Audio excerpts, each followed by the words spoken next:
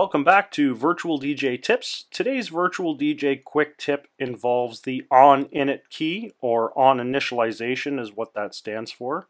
ONINIT was used in controllers in previous versions of the software to show their fader and encoder position upon initialization. Now in version 8 we've included that in the keyboard mapping so you can actually create your own ONINIT command. So first we go into the settings. Then we go into controllers and we choose keyboard, and we can scroll down until we see something. It's a blank box, and we just click this blank area, hit the drop down menu and select ONINIT. Now here is where you create your own ONINITialization command. So for example, some people were saying they didn't like the master volume at 100%. No problem.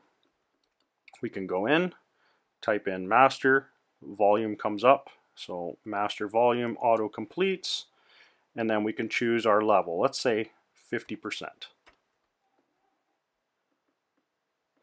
We can then name our mapping to ONINIT, and it won't affect the default mapping. Just click save, and that's fixed.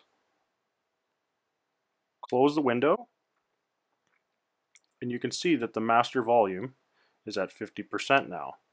So if we just turn the volume right back up to 100%, close the software, do a relaunch, you can see once the software initializes, your master volume automatically drops to 50% once again. So you can do this with any combination of commands that you require. On startup of the software, you have specific settings that you'd like, and the great thing about this is that it doesn't need a controller connected. You can do this right with the keyboard now. So that is today's quick tip.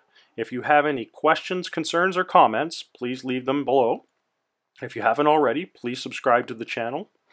Until next time, keep your head in the mix.